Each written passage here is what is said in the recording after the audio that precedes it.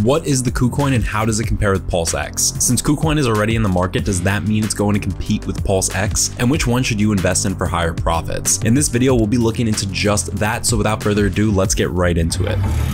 Hello and welcome to ABCrypto. If you're new to our channel, just hit that subscribe button below and hit the notification bell to receive any new video updates. You can also follow us on TikTok at _ABCrypto_, and if you want to read some more about today's topic, you can get the links down in the description below. But without further ado, let's get started.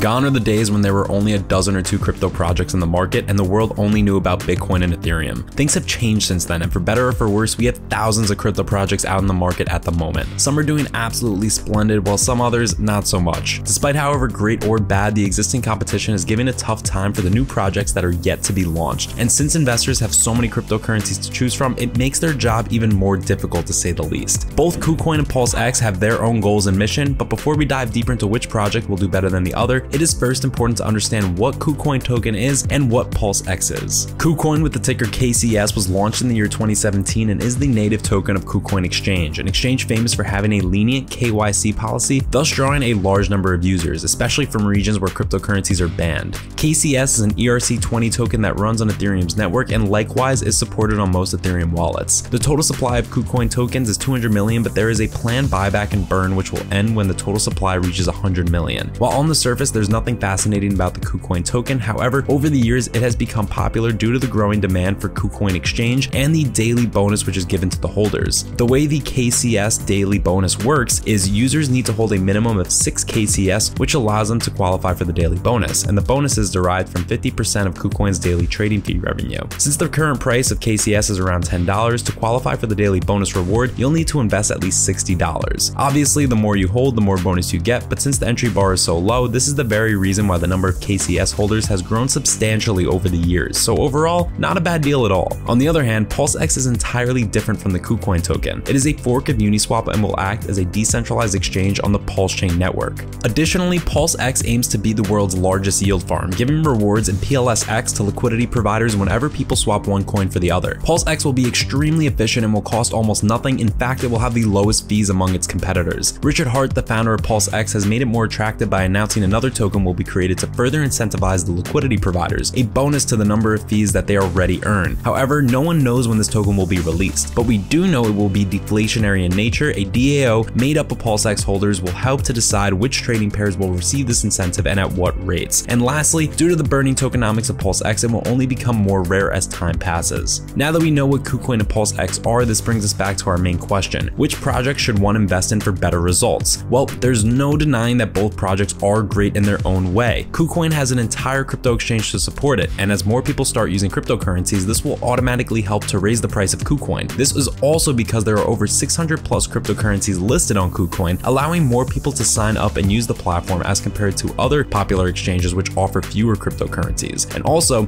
the fees on Kucoin Exchange are very low, another reason more users would want to use it. Additionally, as the Kucoin token gets more rare, it will also increase in price. So for a user, not only is there an incentive of getting a daily bonus, but a chance of a price increase in the coming years. However, this is also where the problem with the Kucoin token begins, because its practical use is tied to the Kucoin Exchange and is solely linked to how popular it becomes. If the Kucoin Exchange gets banned in a few countries, the number of users will decrease and thus its popularity. PulseX is a completely different story. While we don't know much about PulseX as it is still under development, since it was able to raise almost $1 billion in its sacrifice phase, which is amongst the highest in the crypto space, there is a good chance it will do well in the following years as it already has the much needed community and liquidity. Additionally, the number of projects on PulseChain will also help to determine how popular PulseX becomes. And since 120 projects are already on their way to completion on PulseChain, we can say that we're at a very good start. Apart from a rock solid community, PulseX also has the full support of Richard Hart, a somewhat controversial figure but one who gets the job done. Therefore, it is most likely that both the PulseX and Kucoin tokens will move in their separate directions as their success solely depends on different factors. This is not to say the competition between the two is minimized, but since PulseX is designed to solve some much needed challenges in the crypto sphere, it is therefore more likely that it will only get more popular as time passes. So what do you think? Are you bullish on PulseX or the Kucoin token? Do let us know why in the comment section down below. This brings us to the end of today's video. We hope you guys found this video resourceful and entertaining, and if you have any more information to add to improve to the content in this video,